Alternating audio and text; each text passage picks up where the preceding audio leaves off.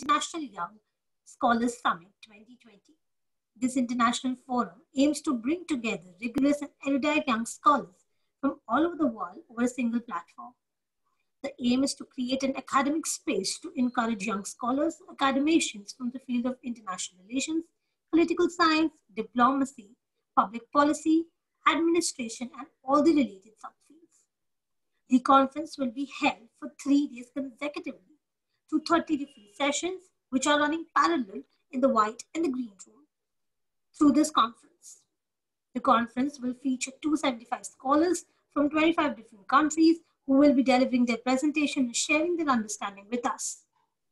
This session is streaming right now live on YouTube, so please feel free to share it on all your social media handles with the hashtag IYSS2020. This is the 27th session of the conference, and to chair and moderate this session, it is an honor to have Dr. Velikaya here with us today. She is a research fellow at the Primakov National Research Institute of the World Economy and International Relations, Russian Academy of Sciences. She graduated from Siberian OMSK State University in 2007, where she holds a degree in marketing. She holds an MA and PhD from Moscow State Institute of International Relations.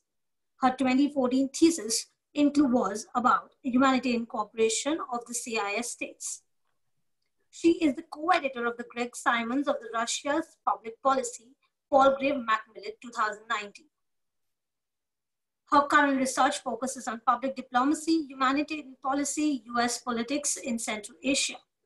She specializes in humanitarian cooperation at the Moscow State Institute of International Relations and has co-authored Modern International Relations 2017 and Public Diplomacy of Russia and Foreign Countries.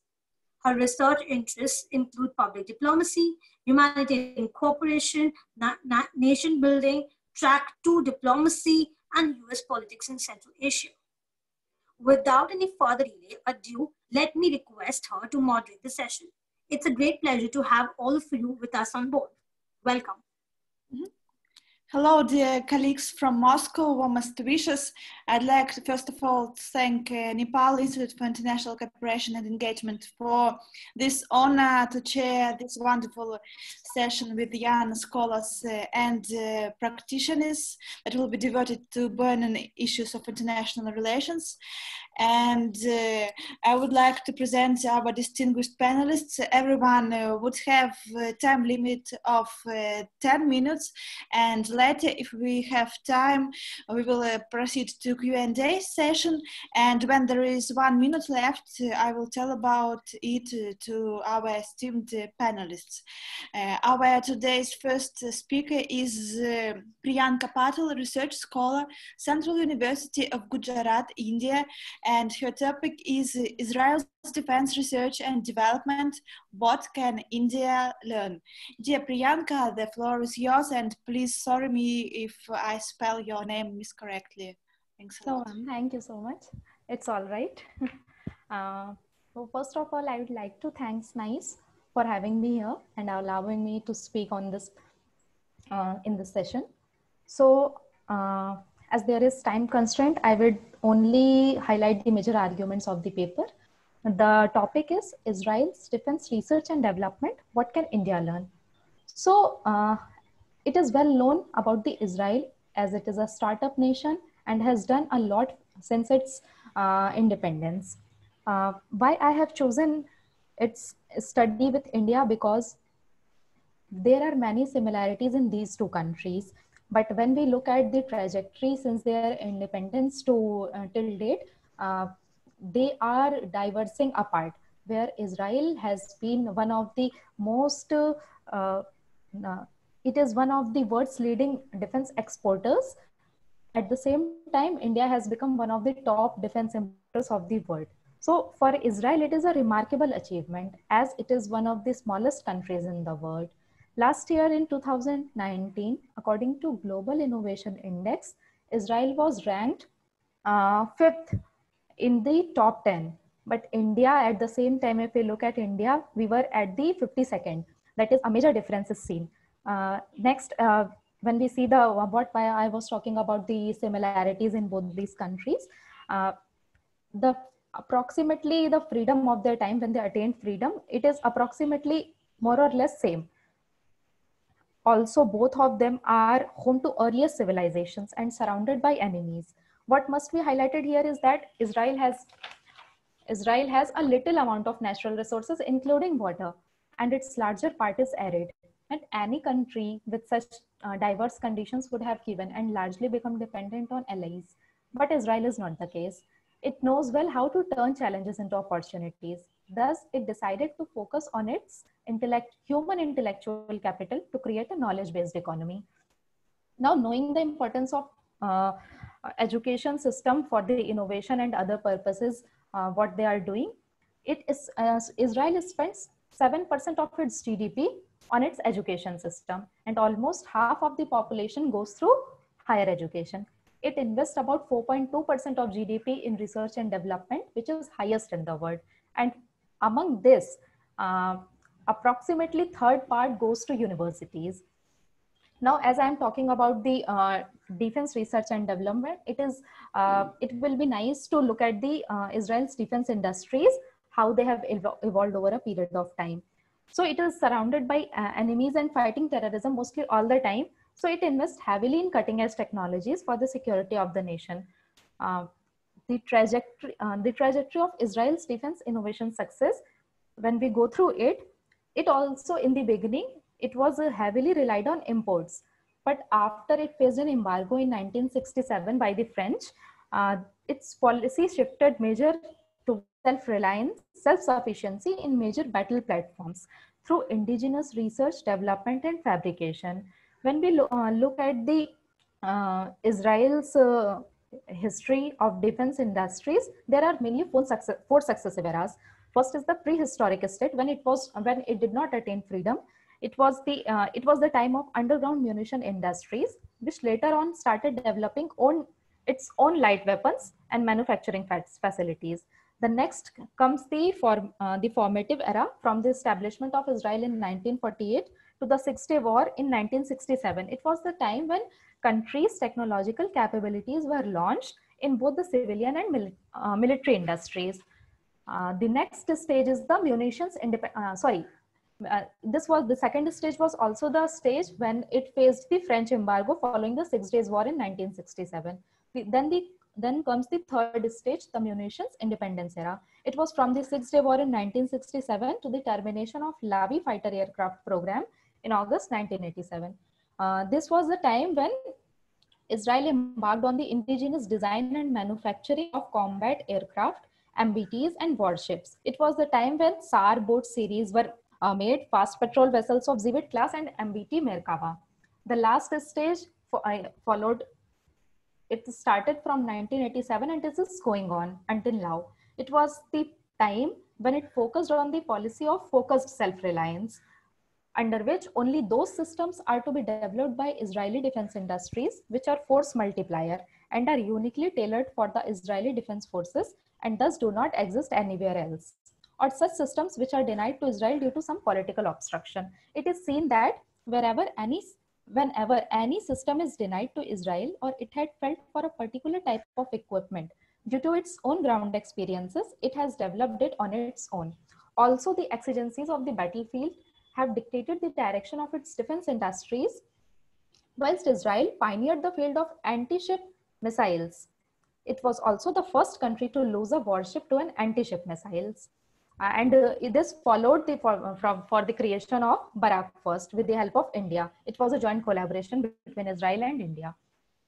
It is also another important feature of Israel defense industry is the conversion and upgrading of combat and commercial platforms. Here we see that Israeli military is itself a national incubator and a significant catalyst for innovation. Interesting here to note that in Israel, the military service is compulsory for all youth. Thus, based on talent and aptitude, they get a good exposure to the latest military technology, and thus they learn to work in a coordinated and disciplined manner.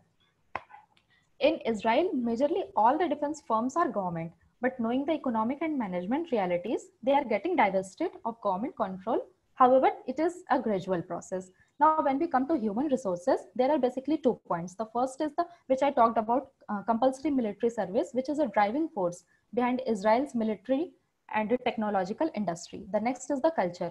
The culture in Israel is that of a creative chaos, which is conducive to innovative, out-of-the-box thinking. Now, when I come to what can India learn, the first is India needs to focus on its education system and research and development. Just opposite to Israel, India spends 4.6% on its education, which is far less than Israel. And only a quarter of youth goes for higher education. Only a quarter, sorry, not half. Only a quarter of youth goes for higher education. And that too is of a low grade.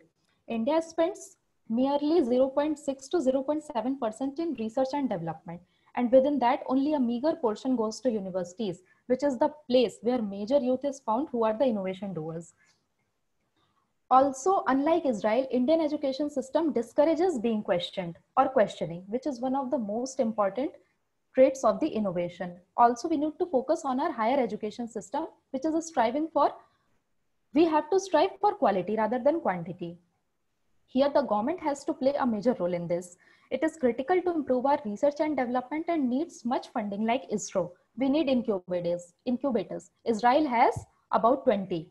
A good example from India is the Innovation Center at National Chemical Laboratory in Pune. Also, the many experts have faulted India's innovation that focuses on getting products and services to people at an affordable cost rather than aiming for global leadership. However, solving India's challenges will eventually open opportunities for Indian enterprises globally. This is exactly what Israel did. Another important area for government support is exploring DARPA. This is Defense Advanced Research Projects Agency model from US, which the Israel follows. The program managers from DARPA are industry veterans and are experts in specific domain areas. In India, DRDO is much known, but it is all government agency, which needs re-evaluation. Recently, a committee is also constituted for this purpose. Now, from Israel, we have developed, as we have seen above, Israel has developed a lot from its experiences. India has also seen major wars and is surrounded by enemies. Yet we have not witnessed any such significant in the wake of these events. Also, as Israel defense industries, I have talked about fabrication 2-3 points before. This is related to that only. When unable to get first-class systems, the Israelis maintained and overhauled the vintage ones, and by learning from them, they developed their own.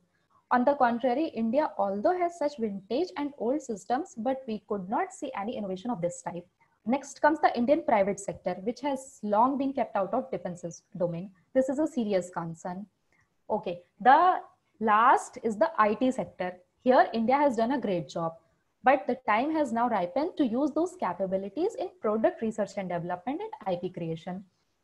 To conclude, there are some aspects of the culture that are common across both these countries, India and Israel. For example, the ability to do more with the less, with constant resources. These abilities in India need to be encouraged and rewarded.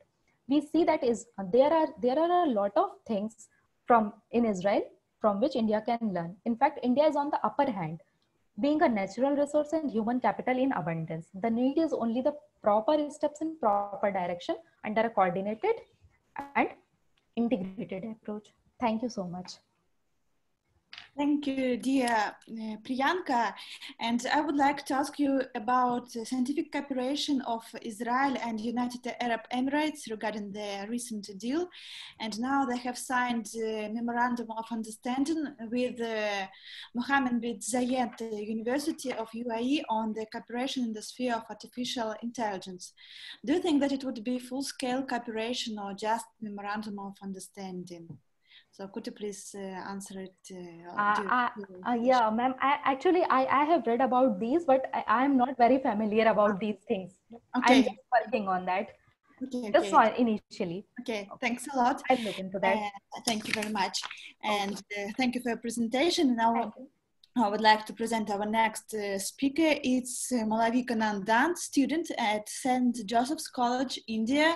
And the topic is BRI, Brazil, Russia, India, aspects of geostrategy and geoeconomics. The floor is yours, dear Malavika. Thank you, Chair. Good afternoon to all. Could you see my screen? Just maybe in a second. Is it yes, visible? now we can see it. Yes, we can see it. So I'll start my presentation. So my topic is One Belt, One Road, aspects of geostrategy and geoeconomics. So China's Belt and Road Initiative, which is a One Belt, One Road, is a global development project that is very similar to the Silk Road. And it is made up of a belt of overland routes and road that refers to the shipping lanes. So this is one of President Xi Jinping's ambitious projects, which aims to strengthen and assert China's foreign policy, along with infrastructural developments in the neighboring countries.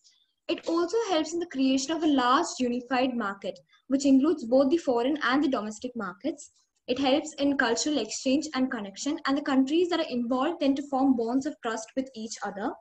It also helps in creating an innovative environment with capital, technology, and talent transfers. So the One Belt, One Road, which was first introduced in 2013, aims to span over 78 countries in 2 phases. So on land, it aims to improve connectivity and economic cooperation of Eurasia by spanning over 6 economic corridors. And the second phase, which is the 21st century maritime Silk Road, is sea-based, and it connects to China to Mediterranean, Africa, Central Asia, and Southeast Asia. While it is definitely argued that this is one of Beijing's method to gain political leverage over other countries, we cannot fully disregard the economic concerns of China, which includes an effort to decrease the regional disparity and to bring in development to the hinterlands. Then it is a method to reduce the country's excess capacity. So this does not really indicate dumping to other countries, but supplying an establishment of factories that is required to produce in the other countries. Now, what my presentation will aim at is to give a brief introduction, and it will be very brief into the geostrategical and geoeconomic aspects of One Belt, One Road. As a global strategy, what has ABOR done is it has helped in improving the areas of policy, finance, trade, and infrastructure. So if we take the case of geostrategy, as a foreign policy, ABOR was brought about for peripheral diplomacy. So what will peripheral diplomacy do is that it would bring about national rejuvenation by maintaining good relations with the neighbors. So there are various characteristics which prove that ABOR has been mainly led by geopolitical strategies, like example, the China-Pakistan Economic Corridor.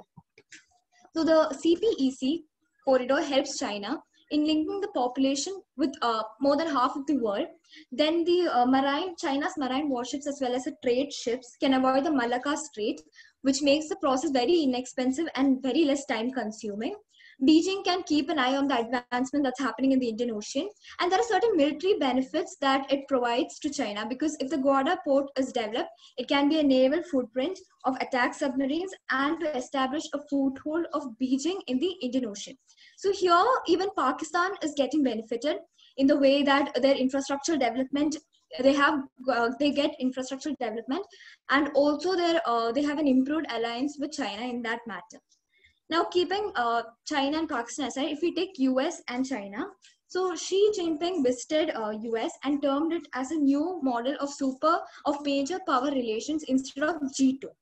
But the relationship that they share is quite strange. In fact, ABOR is considered to be a way of it is considered to be a strategic method which is chosen by China in opposition to the US pivot to Asia and the Trans-Pacific Partnership, because Trans-Pacific Partnership was one of the ways of showing the unipolar possession and dominance in Asia, and it was supported with the military alliance of Japan and Australia as well.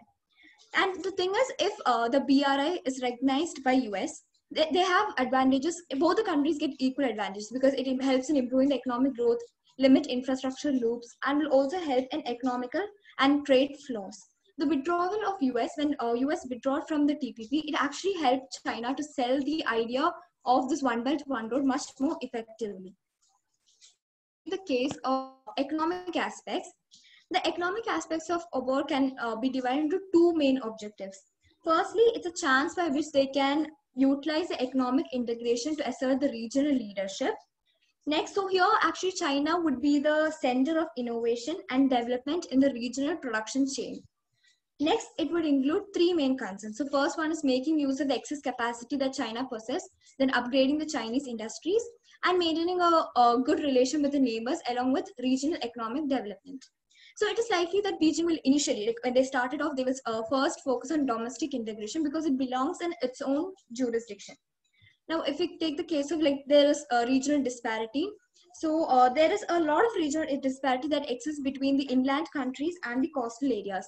State subsidies have been implemented heavily in these western provinces, which resulted in the high concentration of state-owned enterprises and very low private investment. So that is one of the OBOR's objectives, to make sure that they integrate them into regional economies rather than just showering them with government money. Now, China has already become a world market, but the comparative advantage that it has in labor manufacturing has taken a hit. Therefore, improving its industry and higher end products and producing the higher end products is one of its main development goals as such.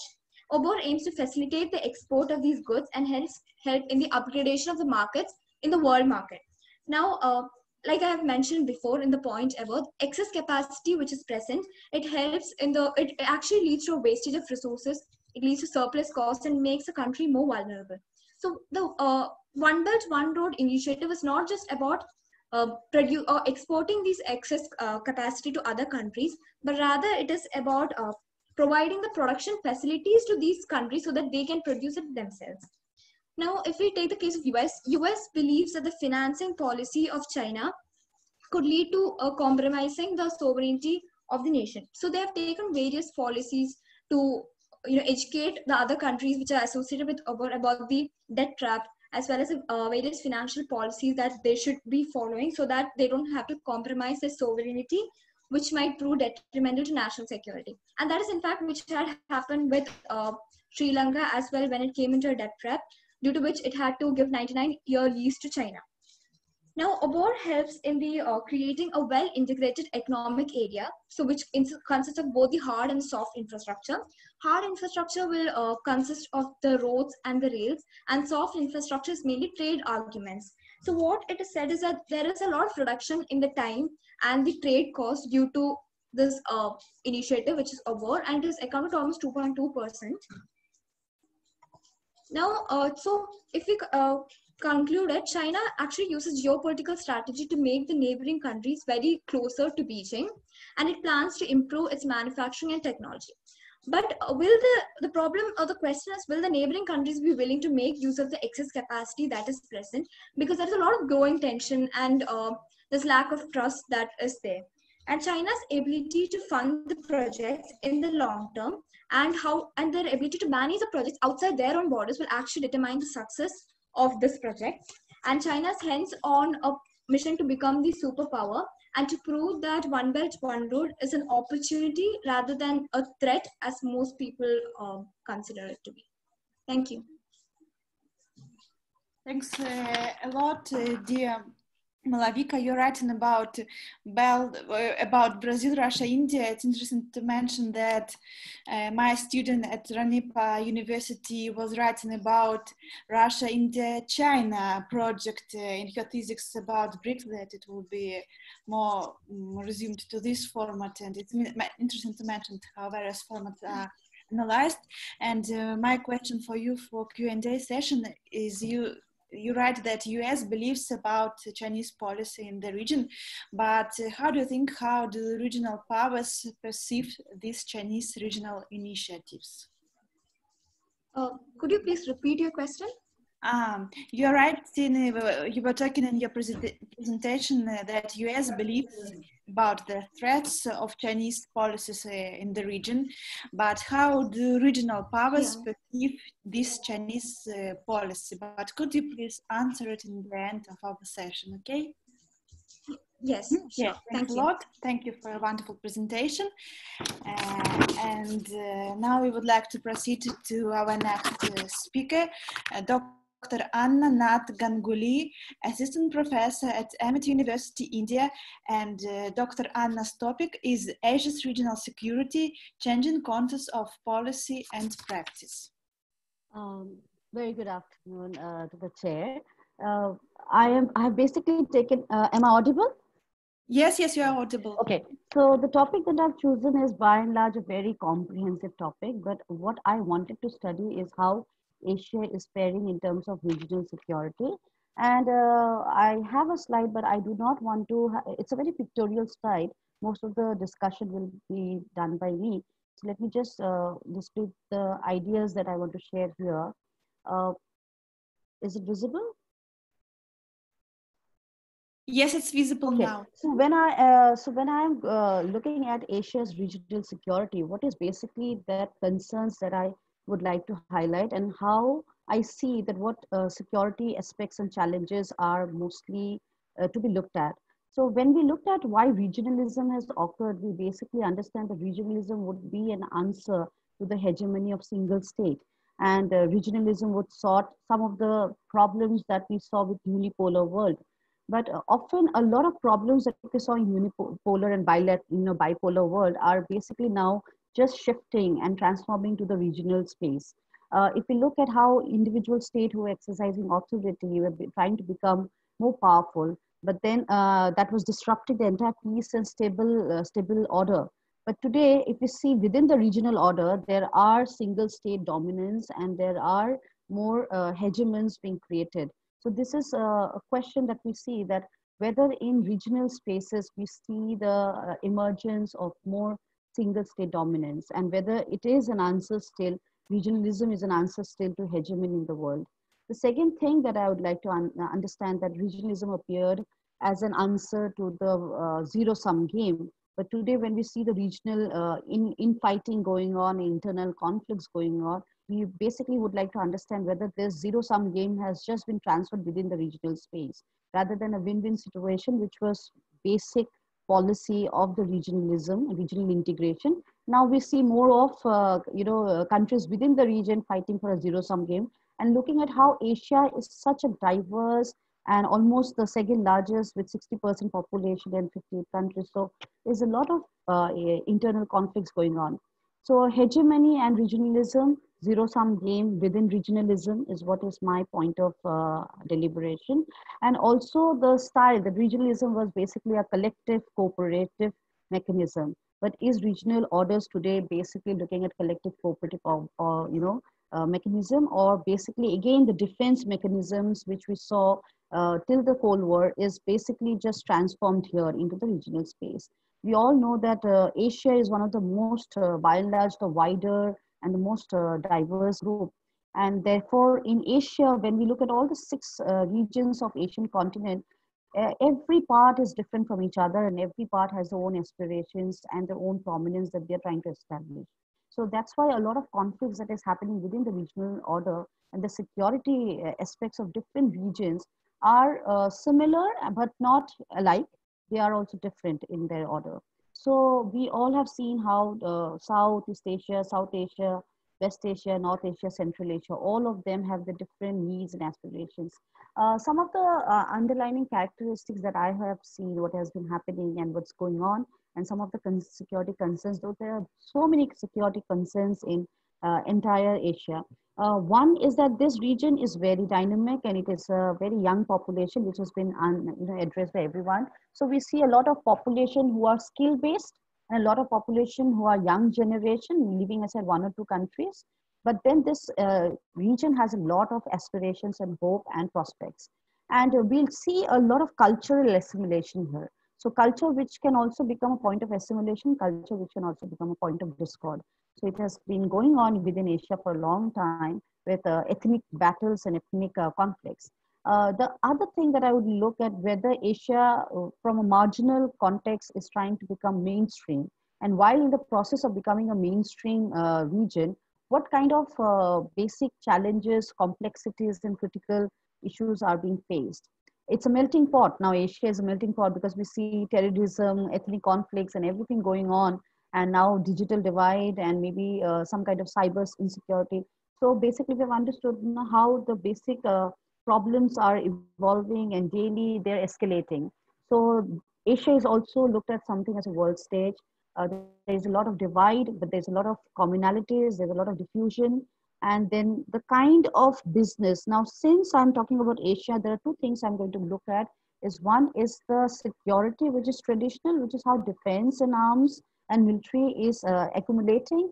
On the other hand, is how trade and non-traditional security is basically becoming the attention points. This we also know with the kind of entirely how Asia is contributing to artificial intelligence, robotics, and everything. There are trade wars also going on, which are basically trade wars which are going on within the members of Asia, and there are external members who are opposing, like the US-China trade war is basically compelling other states also to be affected.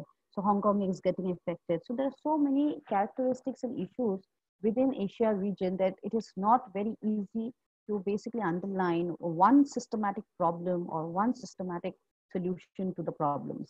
Looking at security concerns, we are all aware of China's hegemony. We are looking at South Asia Sea battle, looking at the Korean Peninsula, continued escalation of conflicts, how terrorism is becoming a basic challenge, and different forums, this has been raised on and on. We are looking at how arms race, now we see in 2020 arms race is now in a state where it is really increased in Asia quite a lot in comparison to America and Europe. Corruption is very intensive within Asian countries, and it's a basic problem in economic prosperity. We're looking at maritime disputes since Asia is surrounded by seas, so there are so many maritime disputes evolving, which are all born of contention and the basic thing between economic and environment. But some questions that I would like to raise, which I have been trying to speculate, is basically first, which I raise, is whether regional cooperation are still antidote to hegemony. The second is whether Asia face only the insecurity from internal players or external players. All this while we have been talking that external players and actors have been playing, spoiler to the Asian stability. But now we see that within Asia, there are internal players who are acting disruptors in stability. The other points of attention which I want to look at between the confusion and conflict between traditional and non-traditional security, which should get more attention in Asia. And the other points which I would like to also look at, though there are regional arrangements, we have multi-sectoral, pan-Asia, multilateral arrangements, but quite often, though we see track one diplomacy really strong within Asia, and we also see multi-track diplomacy going on very well within Asia, but we also see in track two, there is a lack of people-to-people connect, a lot of issues. Maybe we have seen global order with challenges, looking at trade barriers now within Asia going on, while trade barriers was always an issue between North and South, and human trafficking. So let me just close this, that this is some of the recent developments we see, while on the one hand, we are seeing the growth market and the market share tumbling and plummeting, and every country is now concerned from China to South Korea to Japan. And on the other hand, we are seeing that much more investment are going on in military expenditure. Which of this is more necessity for Asia? Thank you so much. I would stop sharing this slide. Thanks a lot, Dr. Ganguly. And as for me, as public diplomacy enthusiast, practitioner and scholar, I was very glad to hear about the prospects of confidence building measures for Asian states and the opportunities for track 2 and people-to-people diplomacy. And thanks a lot for covering it deeply in your presentation. And thanks for your presentation. Thanks a lot. And now we would like to proceed to our next speaker, and this is Bishnu Chaudhary, student at the Department of International Relations and Diplomacy, Tribhuvan University, Nepal. His topic is the Israel-Palestine conflict through the perspectives of international law. Hello, everyone. I would like to greet with warm welcome to my presentation to all the intellectuals, researchers, and my fellow young scholars of this conference. I hope you can see my slides. Can you? Yes, we can. Thanks. So yeah, as Anna spoke earlier, the topic of my presentation is going to be Israel-Palestine conflict and how the international law is being impacted or has implications on the international law. So for the next 8 or 9 minutes, I'm going to dive into this topic. And before going into the international law itself, let's look at the geographical location of Israel in the Middle East. So we can clearly see that Israel, which is denoted by the orange color, is surrounded by the hostile Arabian countries, Syria on the north, Jordan in the east, Saudi Arabia to the south, and Egypt to the west. So uh, it is very much clear from the map itself that the main reason behind this conflict, which has been going for decades, is nothing but a difference between the religious practices and the sociocultural faith they are practicing there over a long time. And a little bit of background regarding this conflict. What we have been seeing, I mean, what we have known through history is the Jewish people, the Jewish people who are the majority in the Jewish state of Israel now, they have been, suffering, or they have been underlooked, or they are always discriminated against since the long time of history. For example, during the 13th century in Europe, they already suffered religious persecutions, and again they had to go through mass exodus in 15th century. And it is needless to talk about how the Jews or the Jewish people were exterminated mercilessly under the Nazis during the World War II. Now, this eternal suffering, or the pain and the embarrassment they have been suffering through different rulers, or say dictators, it ultimately led them to vie for establishing their own independent Jewish state. And this was culminated in 14th of May 1948, when David Ben-Gurion, the first prime minister of Jewish state of Israel, he, along with other Zionist leaders, unilaterally declared the independence of Israel. And now this particular date, the 14th of May 1948, is the very beginning of the conflict which has been ensured between the Arabian states and Israel, which is continuing till today. Now, of course, there have been a lot of, the peace talks and treaties throughout the history. For example, there was a peace talk in 1978 between the then Prime Minister of Israel, Menachem Begin, and Anwar Sadat.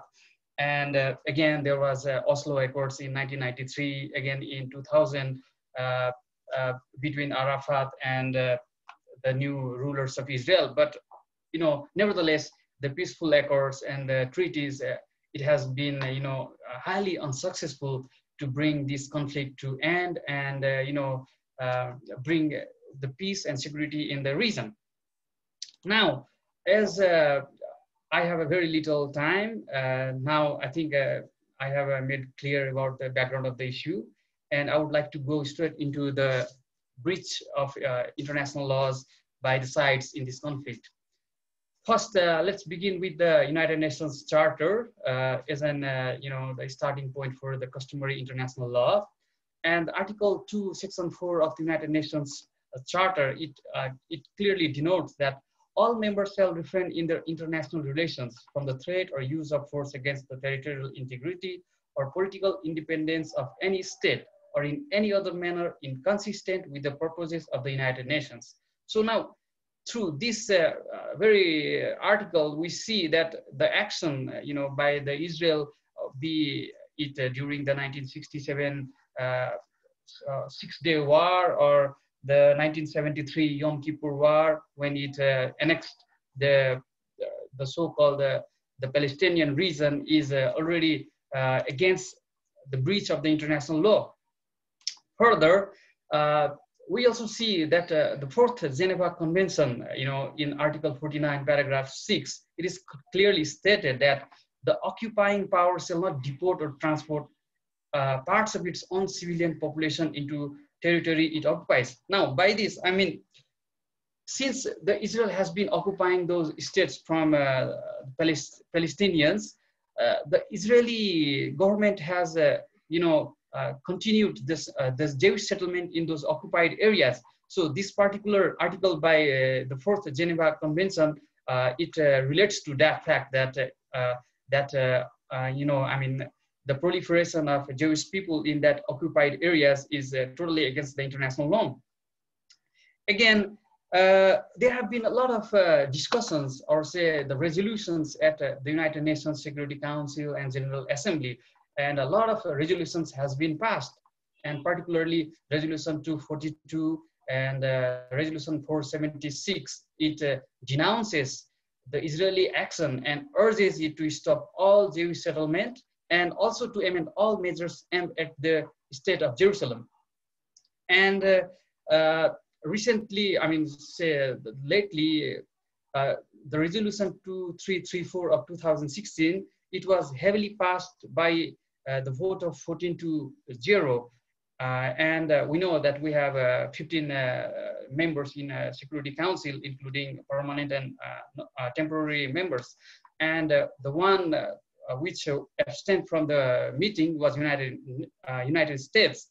And this was the very first time in the history that the United Nations abstained or, supported the resolution by, not being present in the passing of that resolution. It was mostly because of the deteriorating relationship between the then US President Barack Obama and Israeli Prime Minister Benjamin Netanyahu.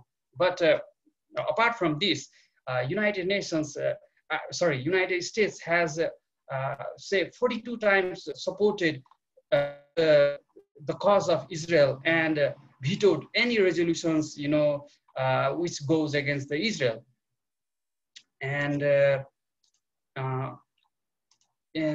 other laws, I mean, this case, the conflict, this case has even reached the International Criminal Court.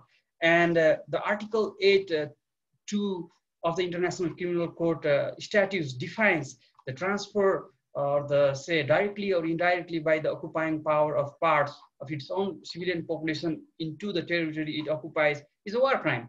And I think I already mentioned about this point. And this has been even, justified by the verdict of ICC. So this is also clearly the breach of the international law by Israel. Also, the Security Council has, in Resolution 446, determined that the policy and practices of Israel in establishing settlements in the Palestinian and other Arab territories occupied since 1967 have no legal validity. But till now, I only looked, from the side against the Israel, but looking at the side of Israel, Israel has its own say. It argues that the United Nations Charter also provides the right to any state to take actions, which it deems worthy in case of any potential threat to its citizens, territorial integrity or sovereignty, and hence it justifies its action of establishing, the almost 700-kilometer long wall, which is 26 feet high in, say, the West Bank region, which is illegal as, said by the earlier decisions by the United Nations resolutions and ICC. And other supporting arguments Israel gives that, well, as before 1967 war era, the occupied territory did not have any, any sovereign state ruling over that territory. So any rule which is deeming the occupying state, Israel here, to respect the sovereignty or say the determination, self-determination of the occupied nation is void because there was no any other sovereign state earlier. And it also, the Israel also gives, the citing in the religious text historically, like it is the voluntary returns of the Jews. The Jews, they have been, entitled to the holy place of the Israel. So it is totally justified decision for them to return. I'm sorry, and, there is 1 minute left only. Okay, sure. I'm almost going to finish. And now, well, so I already talked about a lot of international law breached by Israel and its counter argument. Now, what next for the conflict? Now, for this, I would like to quote a famous Palestinian scholar, Nora Erakat, and she says, okay, there have been a lot of international law and agreements, but CC gives, in a literary terms, that international law is nothing, but it's just a shell, and the activities of the international organization, individuals, and all those activities are wind, and all wind can do to the shell is give it a motion, but not guarantee the direction.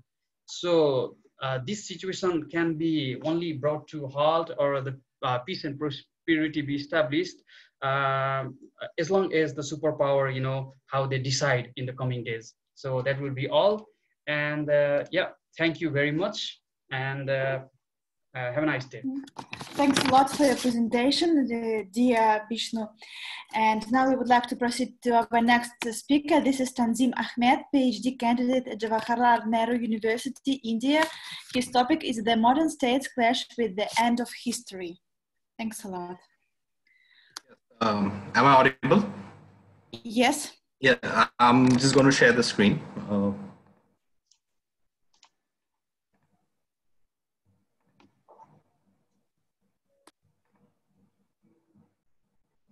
Yes, is it visible? Yes, it's visible. Okay, hello to everyone, and thank you, NICE and the chairperson for giving me this opportunity to participate in this summit. So my topic is modern states clash with end of history, and I would primarily be focusing on the crisis of the liberal narrative in globally. And so right now, so what we see is with the outbreak of COVID-19 pandemic, we see the notion of security for states is once again being guided by traditional notions, such as strict fortification of borders and rigorous surveillance of their peripheries. And and there have been many emergency-like measures which are usually reserved for wartime generally. And many far-right European leaders from Italy, Germany, France, they've called for suspension of Europe's open border system. Even Trump has another reason to build his wall in the Mexican border. So this outbreak provided anti-globalists with even more of a conducive socio-political milieu to strengthen their arguments for close boundaries, claiming that they were right all along for contending such developments in the first place, and especially in Europe. So you see this trend of this change of trend from retreat of the state to the return of the state. And this resurgence of Westphalian sovereignty has become more of an indication of the crisis of a liberal and globalized world order that was championed throughout the latter half of the 20th century. And so one more thing is that this was not set in due to the coronavirus, but it was rather a political trend which was already in fashion before the outbreak of the pandemic, such as you have examples like US, like Trump's administration, his call to make America great again. You have the Brexit vote, you have V4 nations not wanting to entertain immigrants because they don't apparently uphold the value of multiculturalism. And, even India's novel engagement of reframing its image as a Hindu nation under the current NDA government, per se.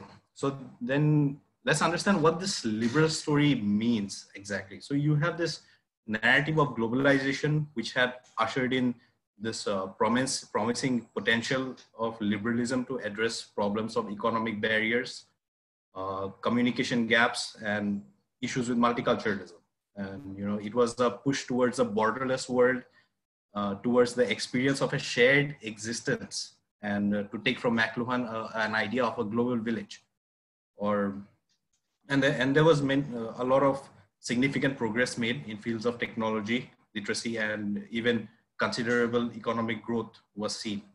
And this idea was even championed by Fukuyama in his idea of end of history, where he argued that the last ideological alternative to liberalism had been eliminated with the collapse of Soviet Union. And liberalism will be marked as the most advanced and last ideological narrative in history. And then after that, the whole world was asked to jump onto the liberal wagon via the platform of liberalism.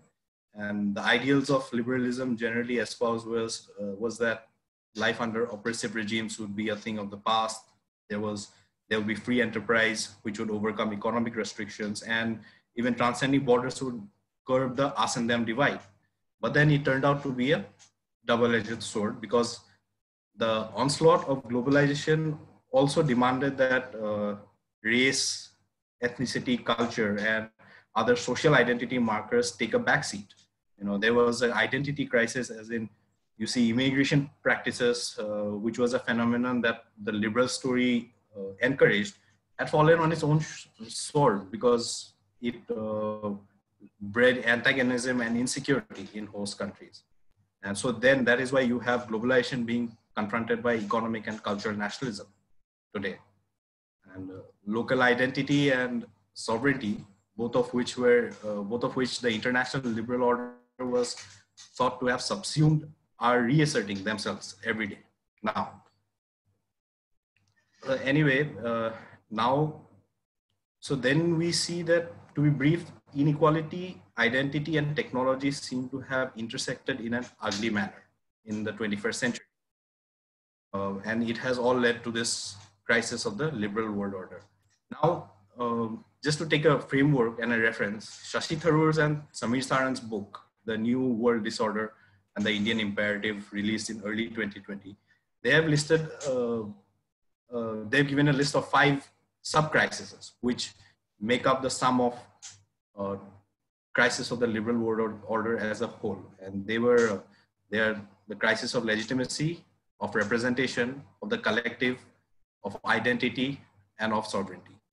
Now, to me, the crisis of identity and sovereignty are particularly more important, as they were triggered by the homogenization unleashed by the globalization.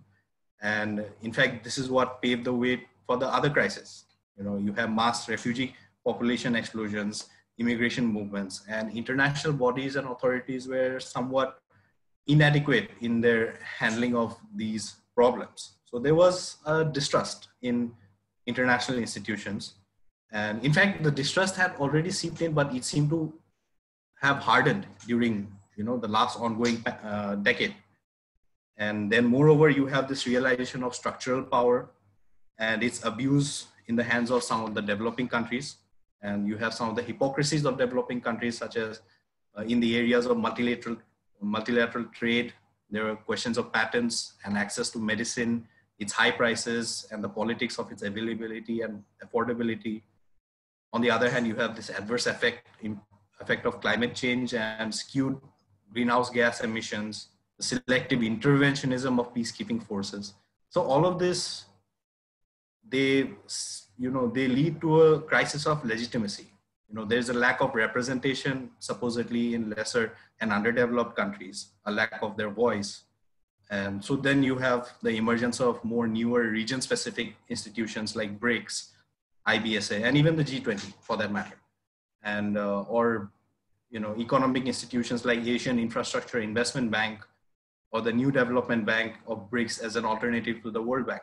So all these developments, it seems to indicate that the idea of international security was merely a function of converging or competing interests of select group of nations. And you know, if you look at it, the legitimacy and universality of these institutions of the post-World War II era were very clearly underwritten by USA. So then you have this utter lack of faith in global governing institutions and in security notions such as collective security or responsibility to protect, which, you know, seem to reveal that they're more of a hollow concept. because they are used only when convenient to particular interests. And hence you have this crisis of the collective, and all this together, they indicate the crisis of the liberal world order as a whole. And they were already there before the pandemic, and it just seemed to have hardened. And which is why you have states turning inwards and focusing on security individually. Okay, so all of this then, as I've indicated, all of this together is what comprises of the crisis of the liberal narrative. And so then what we see here is that then it is not the end of history. Okay, because it's a point that even Fukuyama himself has acknowledged, where he argues that the desire of identity groups for recognition is a key threat, because it has engendered a feeling of irrelevance in many individuals. And because while liberalism and globalization has indeed helped make the world a smaller and easier place, it has also eased channels of migration, and the identities of people as a group appears to have had a retreating effect. There's a loosening effect, and the ensuing fear of further loosening of these roots is what has compelled these people to resurrect their borders once again. So in most people who generally voted for Trump or Brexit or Narendra Modi, they did not reject the liberal package in entirety. They lost faith mainly in its globalizing part, actually. And then you see, that's why you see the modern state's incompatibility with the liberal narrative today. You have many examples, like US's retreat from international platforms, US's hostility towards WHO during the pandemic. Apart from Brexit, you have the rise of AfD in Germany, National Rally in France, Stramkurs hardline, which is the far-right Danish political party in Sweden, and even assertions of India and China for that matter. And that's why you have what you see as security is no more believed to be a collective endeavor in today's times. On a concluding note, what I would like to point out is that, or we need to inquire why the behavior of states have been so individualistic or self-serving or hostile to foreign people is not simply because of the crisis of liberal narrative, but the lack of an alternative narrative altogether. And so you all know Harari's book, 2018 book. The first line in it is, he says that humans think in stories rather than in facts, numbers, and equations. And the simpler the story, the better. So every person, group, or nation have their own tales and myths. Now, the discourse of 20th century, they presented the world with three grand stories: the fascist story, communist story, and the liberal story, to explain the whole past and predict the future. The fascist story collapsed with the end of Second World War. From 1940s to 1980s, you have the communist story and the liberal story battling one another in the guise of Cold War to prove themselves as the better narrative. And then the communist story also collapsed with the disintegration of USSR, and the liberal story emerged victorious. But now we have a crisis of the liberal story as well. And hence, he sums it up, this moment of crisis of liberal narrative, very well in one line, where he says, in 1938, humans were offered three global stories to choose from. In 1968, just two. In 1998, a single story seemed to prevail. And in 2018, we are down to zero. So this lack of alternative global narrative altogether seems to have forced states to turn inwards and in fact look at themselves individually, set apart from the global narrative or international system. Thank you. Thanks a lot, dear Tanzeem, for presenting this theoretical framework during our panel on defense and security, and hoping to proceed to it later during Q&A session. And now I'm glad to present our next speaker. This is Nath, consultant at UNESCO Cluster Office South Asia and chair of Indian Women International Relations Forum, India. The topic of her presentation is novel perspectives on securitization, statehood post-COVID-19. And talking about women in international relations, I'm glad to see that NIS hosts a rather gender-balanced panels, and there are a lot of women moderators and a lot of women scholars and practitioners. So thanks a lot for this opportunity. Thank you so much, Dr. Anna, and also thank you, Dr. Jaiswal. I'm just going to start sharing my screen. So just... We can see it. Mm-hmm. Yeah, brilliant. And I will also time myself just to make sure that we don't overrun it. So I'll just start now. Thank you, everyone, and good morning from Cambridge, United Kingdom. I'm succinctly presenting on my research titled Novel Perspectives on Securitization, Statehood Post-COVID-19.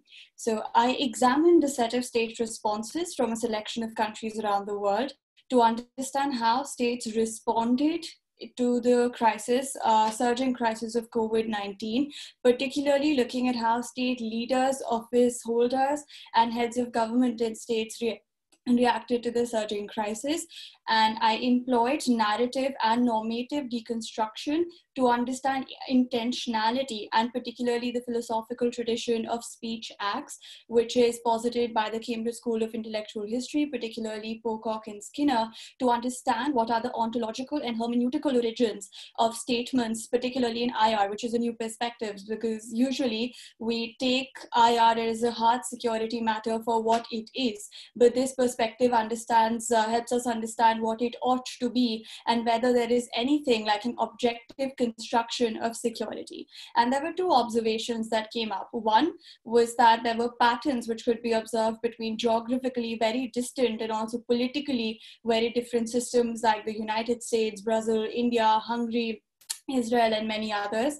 And secondly, across all of these, there was an extensive use and preponderance of wartime analogies during the rise of the pandemic. Oh, sorry, I think, there we go.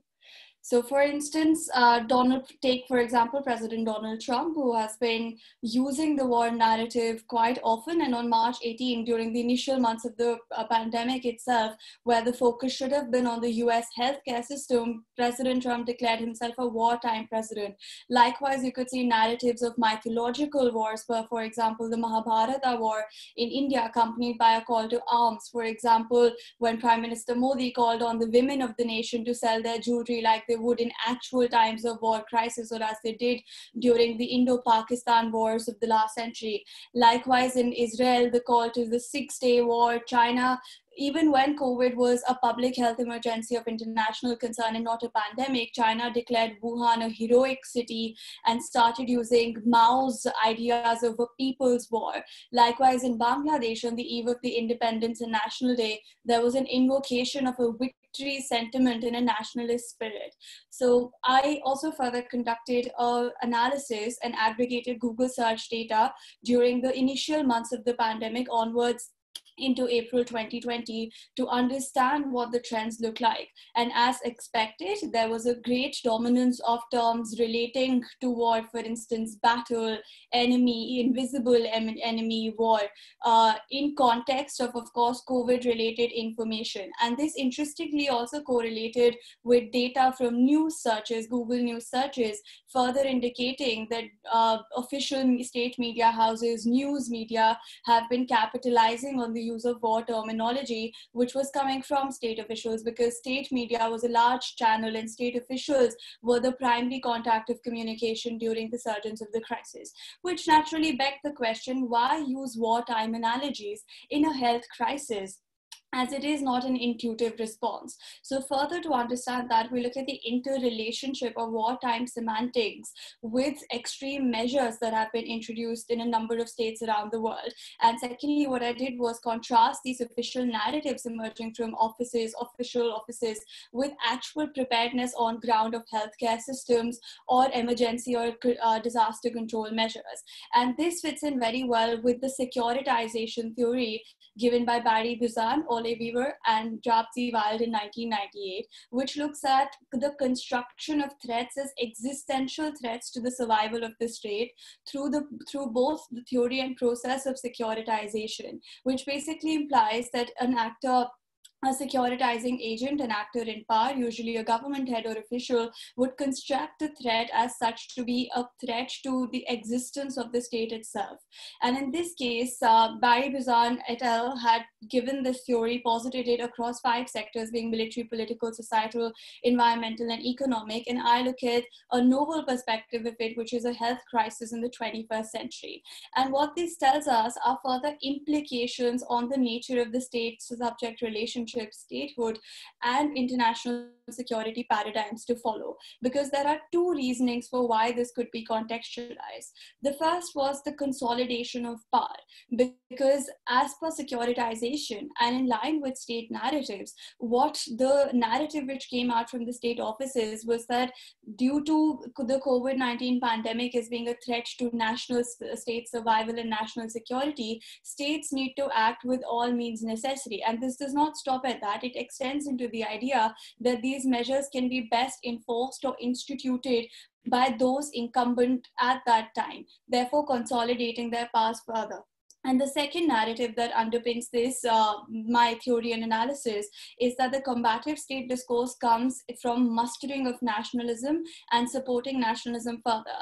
To facilitate the understanding of this more, if we look at the case of Israel, for example, where the Knesset was shut right before Netanyahu's corruption trial, Hungary, where the Viktor Orban-led Fidesz government instituted emergency laws without sunset clauses, Poland, where Andrzej Duda insisted on elections being held in May, which were rescheduled for later with a low voter turnout.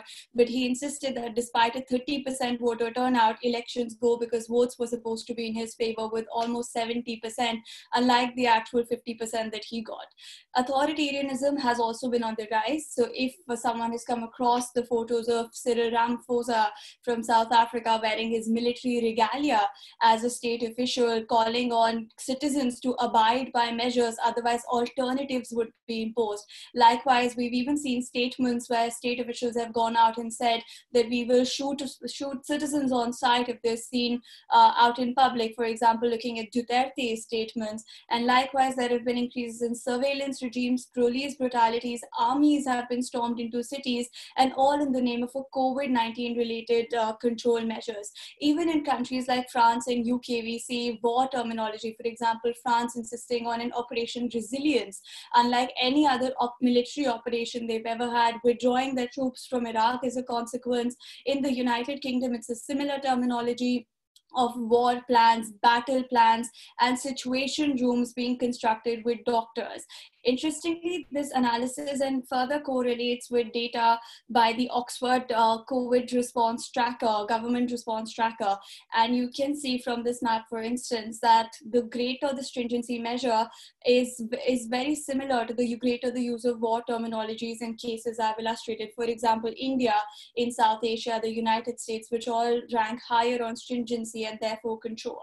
And the danger to democracy has been to such great an extent that even the UN systems have called upon making sure that states oblige to their international agreements, to international human rights instruments, and most importantly, exert proportionality in exertion of security measures in response to health crisis. So therefore, giving it a concluding and a comparative picture, when we put this in context of how did those fare well who did not go towards war crimes. So if we, for example, look at the lauded cases of South Korea and New Zealand, we observe that New Zealand, for instance, under the Ardern government, has been mobilizing its community through a very different language. For example, calling upon New Zealanders to join as a team of 5 million individuals to help their neighbors. And that is the same tone which is resonating in their foreign policy, where they have collaborated with the WHO to help the Pacific region in crisis preparedness, contact tracing, and other best practices have been shared,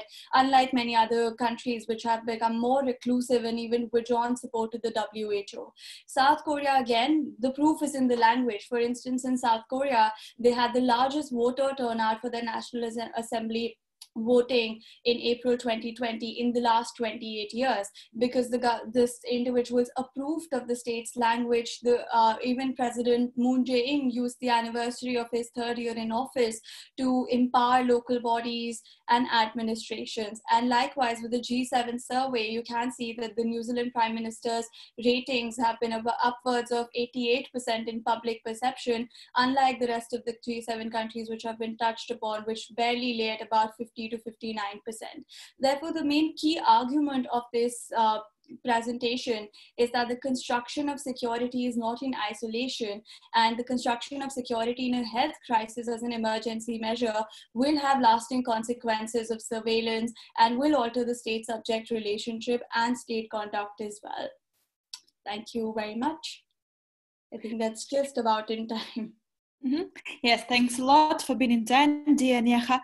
And also, as for me, it's also very interesting to see how the states are trying to find the right balance between their national interests in dealing with crisis and with all their humanitarian aid efforts, with their nation branding interests, where is the right balance between internal domestic audience and with the external target audience. So it's rather a complicated issue for all the states. And maybe we would come back to it during Q&A session, because I suppose that some time would be left for it. And thanks a lot, dear Neha, for this wonderful presentation. And now we would like to proceed to our next speaker. And this is Dr. Binay Kumar Patak, Assistant Professor at Lalit Narayan Mithila University, India. The topic of the presentation is Public-Private Partnerships and Implications for Security. Thank you, Madam Chair.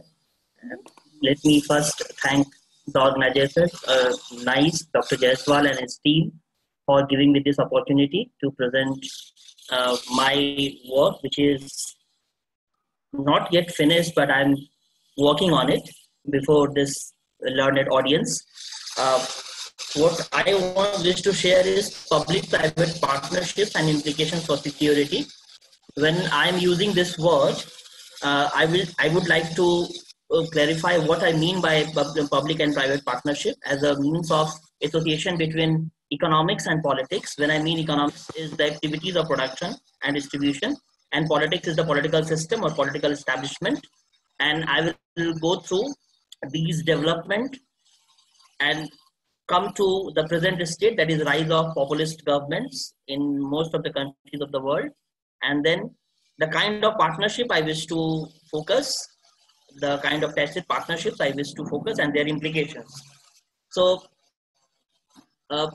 economy and polity working together is not a new thing. This was in place even before the classical system emerged. What we know as mercantilism, where wealth of nations was the primary objective, and the monarchs, kings, they agreed that increasing wealth of nations will serve all the purposes of distribution. So the focus was there, and we know the ship flag metaphor, where one is said to be leading the other, is in a way that ship here represents the international trade. So international trade was supported by the countries where industrial revolution took place earlier. And in return, the revenue generated out of this trade was helping these countries to get new colonies or to expand. Then the classical system emerged, which actually tried for establishing economy as an independent entity which can regulate itself. We know Adam Smith's phrase that invisible hand controls market. But then with the independence of economy or market being claimed, another version came, and we know different forms of economies. One controlled by government, which we know as socialist or planned economies, then market economies. And it was argued that government's role in economy might actually crowd out private investments. So if countries want to reap benefits of market, government should better backtrack from economic activities. But as government is can be attributed to failures because of the work culture, because of the kinds of hierarchies, because of the bureaucracies, market has also been accused of inefficiencies inherent in it, monopoly tendencies, and its inefficiency to address problems of distribution. So there have been government failure, there have been market failure from both sides. Then something called mixed economy emerged, or more or less all kinds of economies where some kind of mixed economy in differing degrees. Then in private sector emerged in the garb of neoliberalism, and there have been instances of creating a space for market or private sector even in the areas where they were not present. For example, health, education, water, electricity. The examples are many. And public-private partnership, triple Ps, have become a very fashionable word. There are instances of its success, there are instances of its failures, but in these instances, one thing which came up was that the success story of private sector or the market was not because of its contribution to production or distribution, rather because of its tacit role played by political class to help in accruing profit to the private sector. And this is where these crony capitalism, this concept emerged. But my idea, when I'm going to look at these partnerships, I'm trying to add something more to it. That's why I'm not using the term crony capitalism. Because I don't have a particular term or phrase to name it. So I have actually used the concept of public-private partnership, where I will try to add the dimensions or the forms which I mean before you all.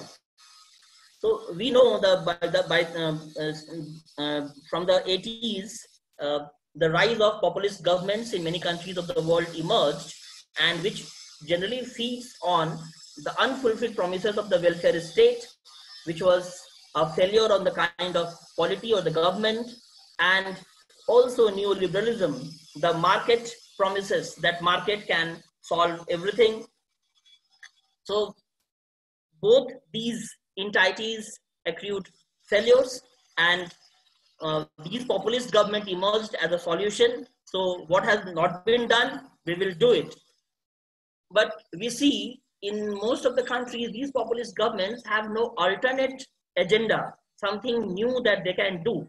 What they do is either they follow the existing kind of economic practices, or what has happened is this private or the market entities and the political class, they have entered into tacit kind of agreements or tacit kind of partnership to support existence of each other, which I will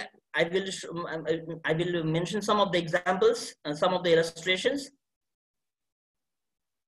On the other hand, triple Ps, which were supposed to address this problem, that government failure will be addressed by market and market failure will be addressed by government, but that has not happened. In fact, both have started taking benefit of each other, and both these entities, when I say government, I say both the political establishment and the political parties in power. So it's not only, so it's a mix of two. That's why I'm using the word public for being able to convey it better. And these kind of tacit agreements have implications for social and human security.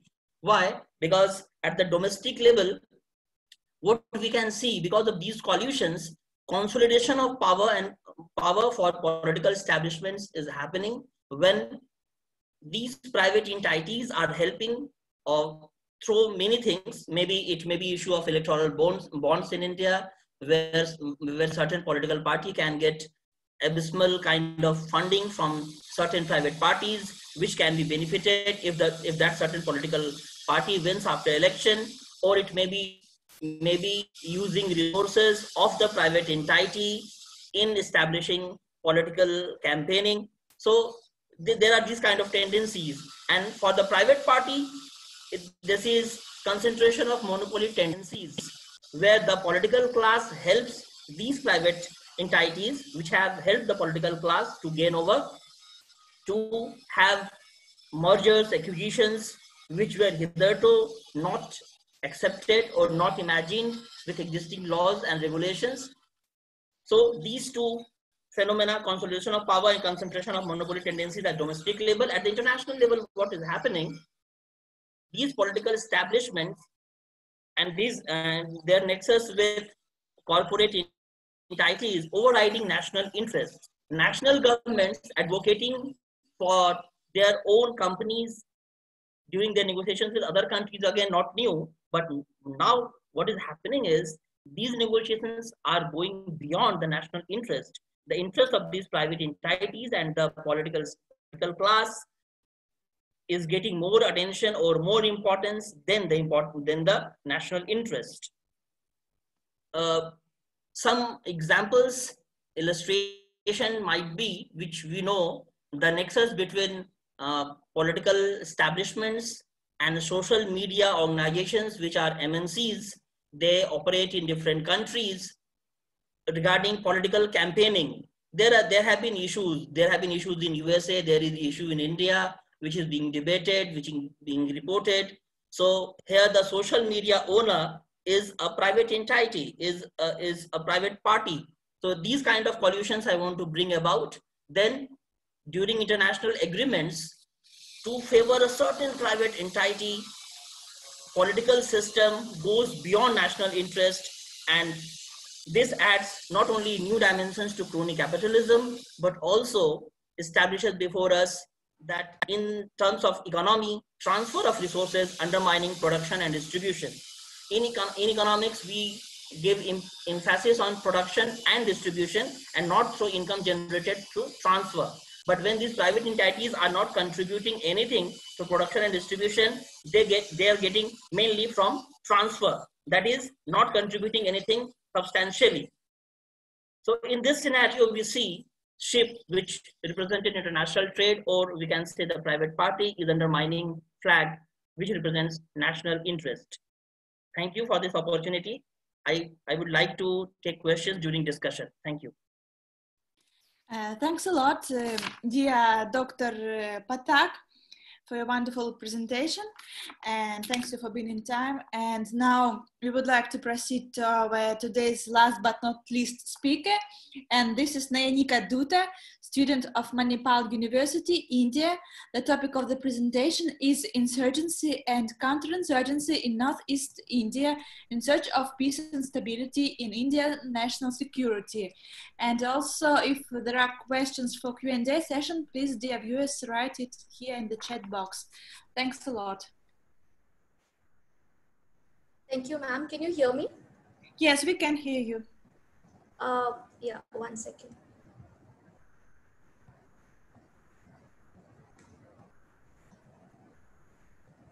Ma'am, the screen has just shut, but I'm not sure if you can still see me or hear me. Better now? We can see you and we can hear you, but we can't see your screen. Okay. Ma'am, is it better now? Yeah. Yes, now we can see your screen. Okay, thank you. So a very good evening to all. This is me, Nayanika Dutta, joining from Assam, India. First things first, I would like to extend my thanks and gratitude to the nice family for giving me this wonderful platform. I am truly blessed, happy and honored to be a part of this. So to begin with, as you can see, the topic of my presentation today is insurgency and counterinsurgency in Northeast in search of peace and stability in India's national security. So I've just tried my best to sort of simplify this whole paper and just talk about the objectives and their respective findings. So moving on to the slide with the objectives. First, we're going to try and understand the causes and origins of militancy in Northeast. Then we'll look at the changing manifestations of the insurgent groups in the region. Third, we'll be looking at the state's responses to insurgency in this region. And lastly, we'll try and assess the challenges in the Northeast. So to talk about the causes, I think geography is one very important factor which I cannot ignore, because the whole region is surrounded by 5 countries, which makes it very easy and convenient for the rackets of drug and human trafficking and arms smuggling to sort of uh,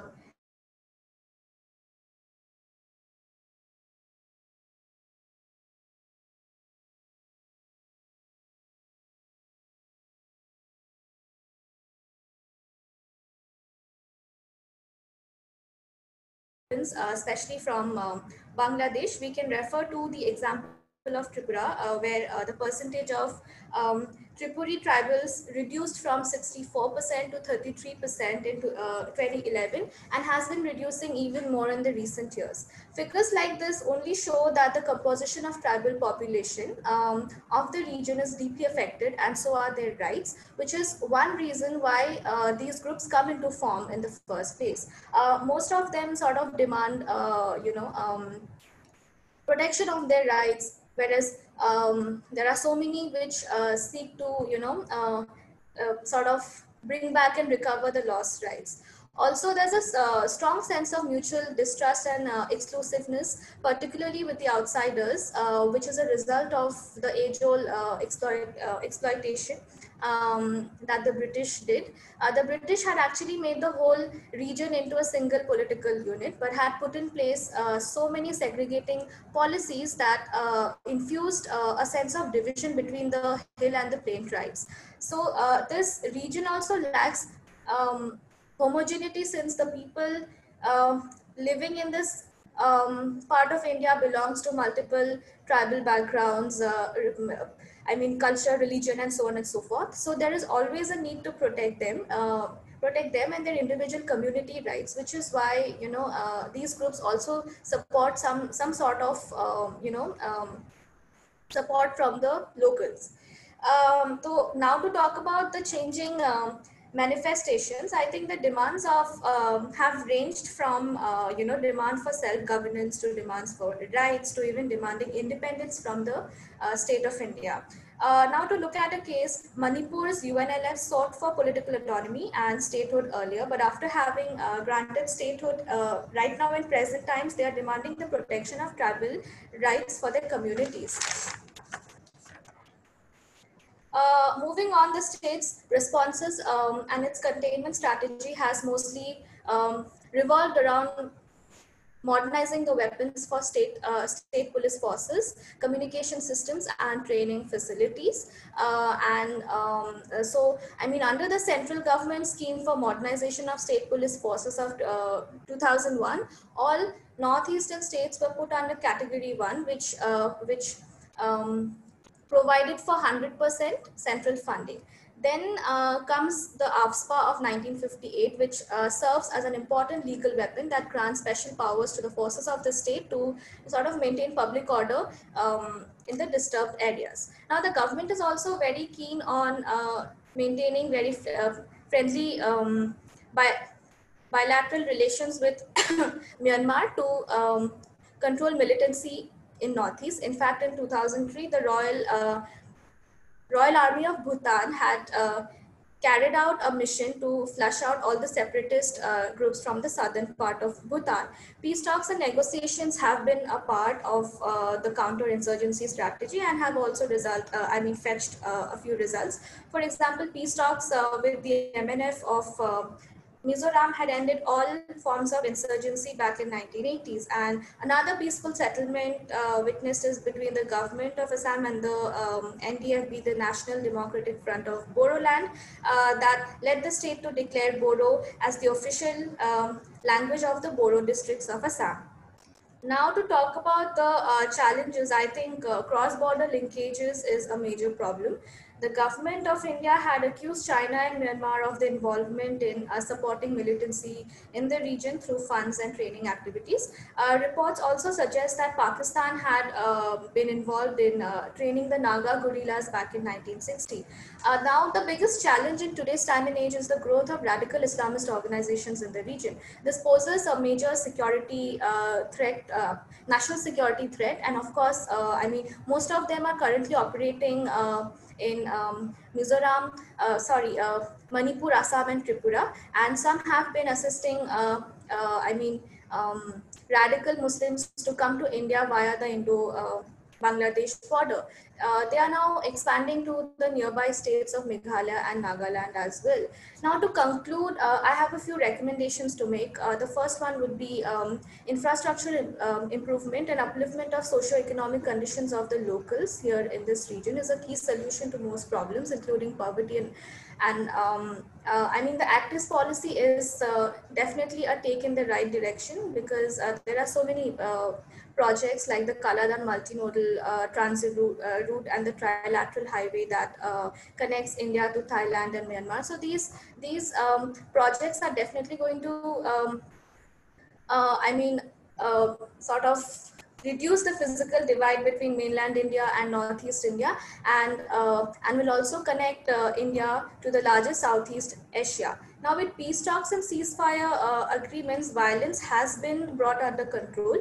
Even then, there are many non-signatory ceasefire groups that exist even today who have the potential to disrupt the peaceful negotiations and the goals of the Act's policy. Therefore, peace talks need to be in continuation, and society largely also needs to be involved, because this only brings about a very respectable form of communication that helps in a win-win situation both the sides for all the stakeholders in this battle. Lastly, ending with a very broad, generic but a legit recommendation, that is proper border management and controlled migration and infiltration. That's it. Thank you so much. Veronica, thanks a lot for this insightful presentation, and I would like to particularly thank our presenters, students. I would like to thank you for your wonderful work during these difficult COVID times when you sometimes do not have opportunity to visit your campuses, and I would like to thank your professors and all lecturers who are working with you, who assist you in this difficult period of time. And now we have about 5 to 7 minutes left for our questions, and I would like to read the question of our esteemed panelist Nath, Dr. Nath, to our speaker Tanzeem Ahmed. It sounds like it's true that liberalism poses more challenges to humanity. However, it has been the most successful theory to date that sustained, but there is no alternative to it, as you discussed. Hypernationalism is emerging as an alternative. Countries are taken to hypernationalism. Does hypernationalism reject liberalism? Please, a brief answer to the question. Yes, thank you for that question. Now, to answer in simplistic terms, as it does hypernationalism reject liberalism? The problem of being an academic is I can't say yes or no to that directly, or because it is yes and no both, and also neither of them at the same time. Because yes, hypernationalism does reject liberalism, but not entirely. You have this concept of illiberal democracies coming up today, which is a new word. And to quote myself from my presentation is, most people who voted for Trump, Brexit, or Modi did not reject the liberal narrative entirely, but they lost faith in its globalizing aspect, mostly, per se. But yes, of course, liberalism is facing a crisis on both socio-cultural front as well as on the economic front. But what you see more is it's more aggravated on the socio-cultural front today, per se.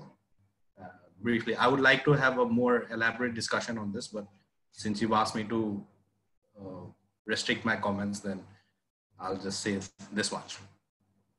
That's it. So one more thing, just the problem with liberalism is that the liberal order has been now established somewhat of a myth, because it was neither liberal and nor orderly. And also to say that hypernationalism is not an alternative to liberalism per se. It's not a global narrative, and at least not as of yet. It's in fact turning away from somewhat of a global narrative. Thank you. Thanks a lot, dear Tanzeem. And now we have a question for Dr. Anna Nath from our esteemed panelist Nandan. And it sounds like, thank you for your presentation. Your presentation raises an inquiry into whether culturally and historically linked partnerships like the Commonwealth SAARC can be leveraged into India's security paradigm. If not, to what extent do such partnerships aid India's foreign policy agenda? Thank you. Thank you, Neha, for the question. As I see that we are talking, if we look at SAARC, I think out of all this different regional cooperation, SAARC doesn't fare that well. So SAARC, in terms of a lot of objectives, SAARC has really not performed up to the mark. And many see SAARC as a failed arrangement. You know, nothing comes out of SAARC meetings. That the Indian government also doesn't takes the SAARC seriously, and have stopped sending much of the higher elite delegates. If you're looking at what extent do partnerships aid India's foreign policy, in India, the foreign policy is quite a very evolved and a very dynamic kind of an arrangement. And if you look at partnerships really work in Indian scenario, because India never has one systematic and, you know, kind of one side aspects. India basically looks at a partnership, like whether one of the panelists have discussed about PPP model. So we have the PPP model quite a lot, and looking at how India is going for privatization, and partnership is something that India looks at. But India remodels its partnership based on different countries and based on different situations. I think wherever India feels is 2+2 strategic, beneficial, all about national interest, India goes. Then there are many multi-sectoral arrangements, so India is a part of it. But the basic underlying thing is, how much is India committed to it? How much is any country committed to it? How far do they take the arrangements? So the point that you raised is partnership. Does it work for India's foreign policy? Yes, it certainly works for India's foreign policy. And India should invest a lot in that. But the commitment of any country from planning to execution is more important. So I think that is a question as I've understood. And Commonwealth, yes, we are one of those founder countries of Commonwealth in India with a lot of privileges that we got, which no other country has got. We do not have to comply by a lot of Commonwealth terms and conditions. But in today's time, we are not looking too much about the Commonwealth arrangement. We have so many alternative arrangements. So basically, India is trying to capitalize on those arrangements. So I think India's foreign policy is very dynamic. We have been very strategic and very, whether we need to adopt hard power, soft power, we've done it all, and we're doing it all. But yes, to a lot of aspects, situational based, case study based approach, we have to see that what is India really doing. SAARC and India doesn't do really well together. Mm-hmm. Okay, thanks a lot, Dr. Nath. Now we have about 5 minutes left because I would like to have organizers about 5 minutes before the next session, because I don't know, it's an incredible work to host this conference online for 3 days and without any breaks. And now I would like to give about 30 seconds for concluding remarks to all our distinguished panelists. So maybe in the way as you were speaking at first, Priyanka, just some brief concluding remarks, please. If someone wishes. I just have a short question for Priyanka. Yeah, okay. I think it was Priyanka from Northeast, if I'm not wrong. The last one, the presenter. I would just like to know how much has peace talks in Northeast successfully addressed the problems in Northeast? Do we see peace talks in Northeast the way it has been conducted between border states? Has it really worked for Northeast development and prosperity? I'm sorry, it's maybe for Nayanika, the question. Nayanika, yeah, sorry. Nayanika, yes. Sorry, ma'am, could you please repeat the question? Nayanika, I'm sorry. The question is for you, that you did mention peace talks are very essential looking at the conflict between border states in Northeast and then Northeast and other regions in India. But how much do you think this success rate of peace talks have been? Because a lot of peace movements over the time in Northeast has either been withdrawn or either been in a very strategic way, the government has taken over with Naga Accord and everything else. then Manipur conflict and armed force, ASPA. So do Yes, you ma'am. think peace talks Thanks really a lot. work? Yes, and please only about 20-30 seconds for the answer, because the next session will start soon. Okay. Hello. So, ma'am, I guess you just wanted to know how peace talks have fared till date, right, ma'am? If I'm not wrong. Yes.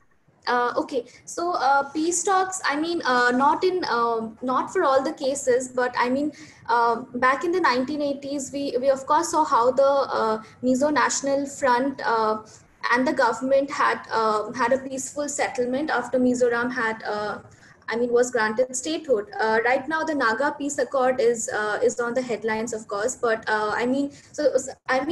there's no right or wrong answer to this. But I see that peaceful negotiation is a way out, and it takes a lot of time. But that is one way to reach settlements. So right now in Northeast, ma'am, I mean the peace talks between the government of Assam and Alpha did have, did fetch a few results, because right now insurgency in Assam is very minimum. We only see a lot of new sort of radical Islamist organizations coming into the zone. So the trajectory from demand for political autonomy has now changed its course to like various other demands. So and again, internal conflicts in the organizations are very rampant. So I mean there are so many complexities to this issue. Yeah. Okay, thanks a lot. I would like to thank all our esteemed panelists, and I would like to thank Nath for hosting this wonderful conference, giving us opportunity to meet in these times, and giving opportunity to wonderful wonderful young scholars and practitioners this opportunity to meet online, and hoping that one day you will become distinguished professors or wonderful leaders of international relations think tanks, and that you will govern your countries towards prosperity and towards cooperation with each other. And is there a spokesperson from Nath who should give some summary of the meeting? Shreya, are you there? I'll be carrying the vote of thanks. Okay.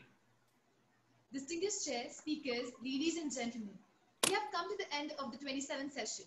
It is my honor to propose a vote of thanks on behalf of NICE to all those who have graced us with their presence and contributed their parts to make this event a resounding success. First of all, we would like to express our profound gratitude and sincere thanks to Dr. Velikaya for agreeing to chair and moderate the session today. Our sincere thanks also goes to our speakers for being a part of the event and delivering such a comprehensive and convincing presentation. We are really honored to have all the speakers with us here today. We would like to acknowledge our gratitude to our friends from the diplomatic community, experts, academia, media, and different organizations. Finally, I must mention our deep sense of appreciation for audience who participated in the webinar and those who are watching this live on our YouTube channel. Thank you for your valuable time and attention and for making the session productive with your questions. We are truly honored to have you all with us this evening and hope to stay connected with you in future as well. It's really been a pleasure. Also, do join us at our next session. Thank you so much.